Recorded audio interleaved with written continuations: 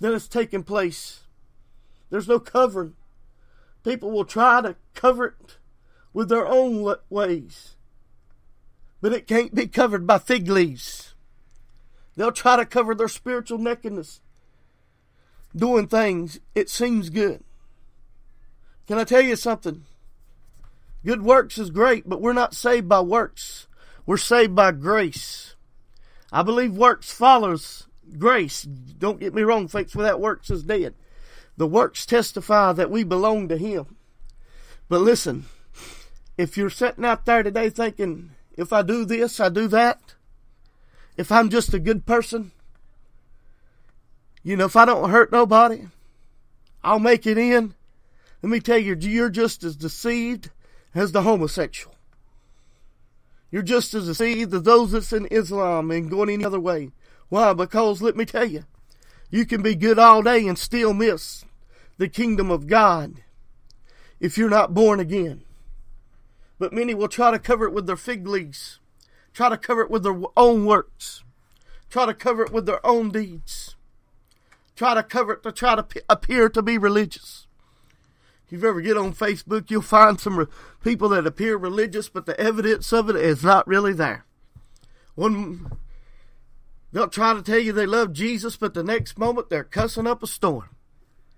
And you think you want to just roll your eyes back in your head. Let me tell you, you can't serve two masters. You'll cling to one or cling to the other. You can't serve God and mammon alone. If you love Him, you'll keep His commandments. Let me tell you, no work anything you do, just because you post a post on a social website, don't make you a Christian. Just because you do some good works, don't make you a child of God. The only thing that can cover that spiritual nakedness is the blood of Jesus Christ. The only one that can write your name in the Lamb's Book of Life is the blood of Jesus Christ. The only one that will take you to heaven is Jesus Christ today. You can't get in by your works. You can't get in by your deeds. You can't get in by keeping the law. We are saved by grace, and by grace alone. Don't get me wrong, if you love Him, you're going to follow His commandments. Yeah, no doubt. It's just evidence that who you're in love with, that you've been born again.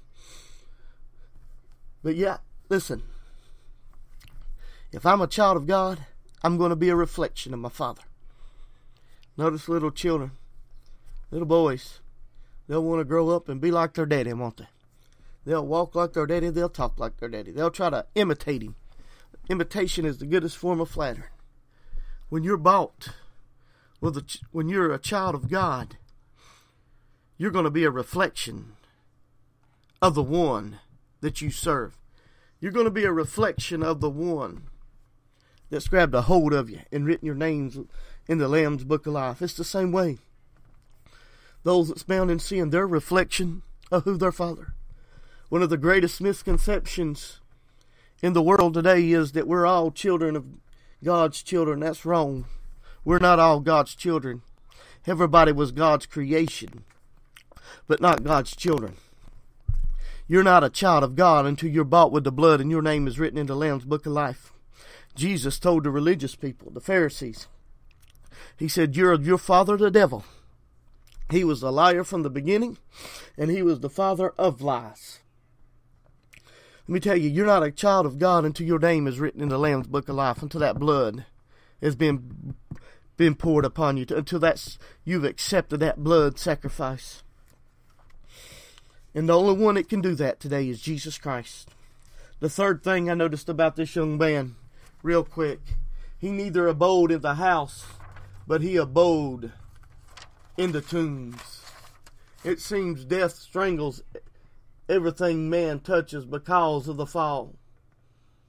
It's a picture of one who does not dwell in the house of God, but rather in the tombs. What are you talking about? I'm talking about when you begin to live in the world, you're dwelling in the graveyard right there. The system of this world is nothing more than a graveyard. The system of alcohol, drugs, the system of perversion, the system of those things that is wrong before God is nothing more than a graveyard. This world, the things of this world, people want to dwell in the tombs of this world. People want to dwell among the dead things that don't give life. Sin does not give life, but it costs us life.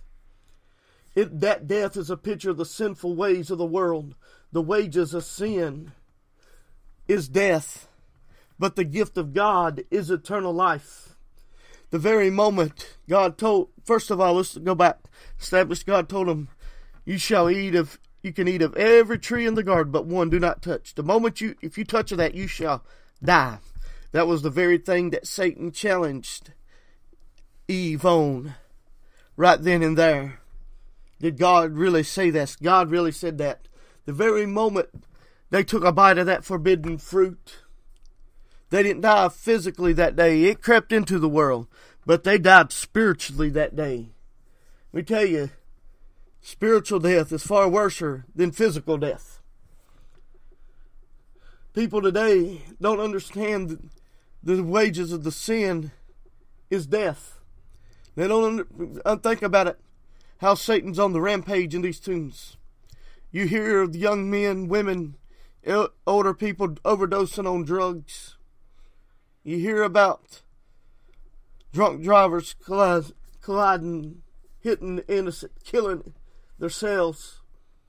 It's a picture of sin. Sin will take you farther than you ever imagined.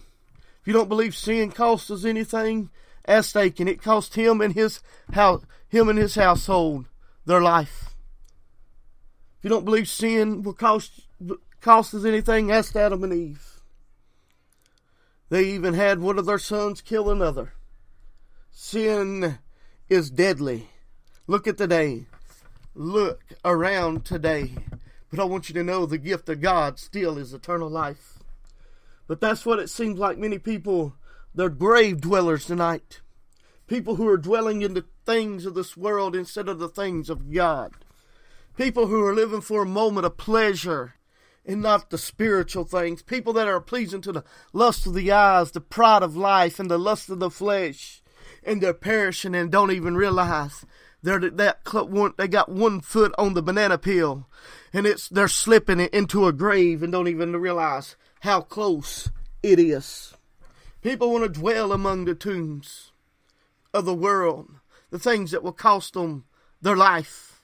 People want to have it, but I'm telling you, they don't understand. Yes, the devil will promise them a little pleasure, and the Bible never denies the pleasure of sin. But the Bible says there is pleasure in sin, but it lasts for a season. Once that season's over, that pleasure, that sinful desire requires the penalty. There is a penalty for the pleasure of sin, and that penalty is death. It's that simple. This young man was dwelling in the tombs, a picture of many today that are living among the tombs. But I got news. That Jesus Christ came to the tomb. He had an appointment with this demon-possessed Gadarene. This day, this young man would have a change when Jesus comes. He would go from a grave dweller to an evangelist, just like that. Just one touch, everything gets made different. Verse 28 and 29, when he saw Jesus, he cried out and fell down before him, and with a loud voice said, What have I to do with you, Jesus, you Son of God Most High? I beseech you, torment me not. For he had commanded the unclean spirit to come out of the man, for oftentimes it caught him, and he was bound with chains and fetters. And he broke the bands, and he was driven of the devil into the wilderness. Understand, that devil had chains and feathers. It had him in bondage. And it would take one stronger than the strong man to go into the strong man's house to bind him up. This young man had an appointment. This young man had an appointment by a physician. He wasn't going to the physician office, but the physician was coming to where he was. He made a house visit right there, didn't he? Think about how Jesus came into the world, just as in that tomb. He come there to set man free, and he came into this world that we can have life, and we can have eternal life today to set us free. He came in here today that we don't have to go into a place called hell, but we can have eternal life, that we can enter into his presence to abide with him forever. My Bible tells me, and it tells you, for who the Son sets free is free indeed. This young man was bound, just like countless others are today. There are many that are bound. There are many that are feathered up and shackled up, and they can't break the bondages on their own. That devil is driving them in their chains, in their feathers, that restraint it has on them. He couldn't break it on his own. I could go here for a little bit. Okay, let me just stop right here for a minute and tell you, the world will try to send you to an atheistic, ungodly psychiatrist to try to solve the root of your problems. I got news for you. They're not going to set you free. They're going to try to control that issue. No good. Let me tell you, the world does not have the answer for man, for those that's bound like that. The answer to set one free is Jesus Christ. The world will tell you, the system of the world will tell you, you're still a recovering alcoholic.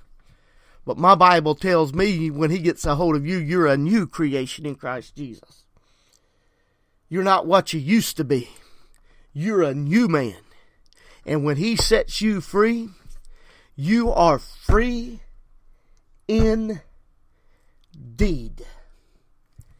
He ain't going to control it. They'll try to give you medicines.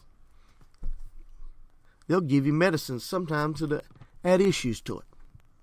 They'll try to feed you medicine that'll feed that demon. They'll try to give you medicine to try to control it. And let me tell you, the answer truly is Jesus Christ. The reason they give you that is because they have no answer. They just try to control it. They can't really set you free. But the true answer is Jesus Christ. They'll tell you you're a product of your environment. But I can tell you that is debunked from the Word of God. You're a product of an evil heart.